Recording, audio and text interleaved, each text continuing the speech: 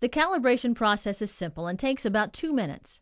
You should calibrate your Smart Tool if it is dropped or temperatures change by over 20 degrees difference since last calibration. The instructions work for the module, the 24-inch or the 48-inch level. You cannot hurt the level electronics. If you make a mistake, just turn the level off and start over. First, you need to find a semi-level horizontal surface. It does not have to be perfectly level. Use a table or the floor. Begin with the Smart Tool powered on and facing you, with the LCD display up. After display stops changing, allow 10 seconds to be safe. Carefully press and hold the Calibrate button until Cal 1 shows on the display. The display will continue to flash, showing the angle. Next, turn the Smart Tool end for end so it is facing away from you, still with the LCD display up. After display stops changing, carefully press and hold the Calibrate button until Cal 2 shows on the display. The display will stop flashing and will show the angle. Now, place the Smart Tool upside down. Turn it so it is facing toward you with the LCD display down. After display stops changing, carefully press and hold the Calibrate button until Cal 1 shows on the display. Lastly, turn the Smart Tool end for end so it is facing away from you, still with the LCD display down.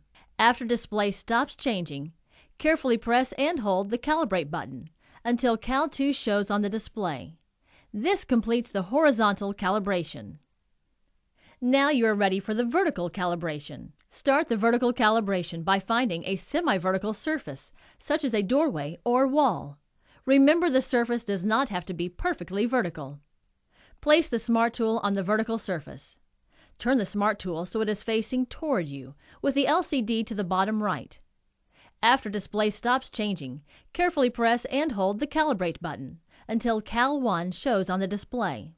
Still on the vertical surface, turn the Smart Tool so it is facing away from you, with the LCD to the bottom left. The end of the Smart Tool that was at the bottom should still be at the bottom. After display stops changing, carefully press and hold the Calibrate button until Cal 2 shows on the display. Keeping it on the vertical surface, turn the Smart Tool so it is facing toward you, with the LCD to the top left. The end of the Smart Tool that was at the bottom in the previous 2 calibrating steps should now be at the top. After display stops changing, carefully press and hold the Calibrate button until Cal 1 shows on the display. Finally, still on the vertical surface, turn the Smart Tool so it is facing away from you, with the LCD to the top right.